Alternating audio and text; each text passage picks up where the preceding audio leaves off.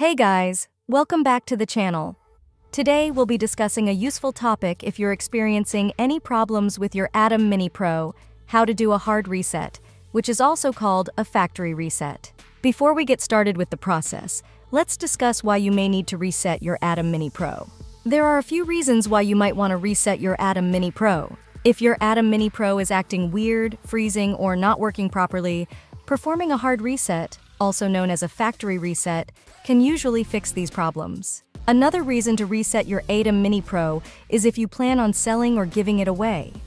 Resetting it to factory settings will erase all of your personal information and settings. And lastly, perhaps you simply want to wipe the slate clean and start fresh by reconfiguring your Atem Mini Pro from scratch. Before we dive in, double-check that you have all the necessary items on hand.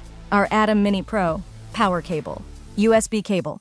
You'll need a computer with the Blackmagic design software installed.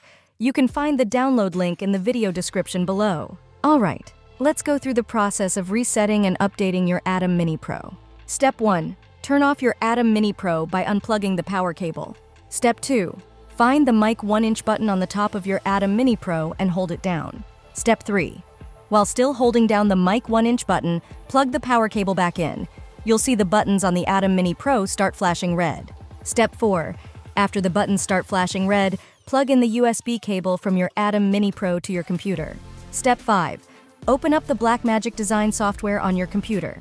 If you haven't installed it yet, you can find the download link in the video description. Step 6. If there's a firmware update, the software will ask you to update it. Just follow the instructions on the screen to finish the update. Step 7. After the firmware update, the Atem Mini Pro may reset to factory settings on its own. If it doesn't, go to the File menu in the software and choose Clear Startup State to reset the device. Performing a hard reset will erase all your custom settings, macros, and presets. Make sure to back them up if you need them in the future. This process will also update the firmware to the latest version, which can boost performance and add new features. If you run into any problems while resetting, you can check out the Blackmagic Design Support website or reach out to their customer support for help. So that's it. You've just done a hard reset on your Atem Mini Pro.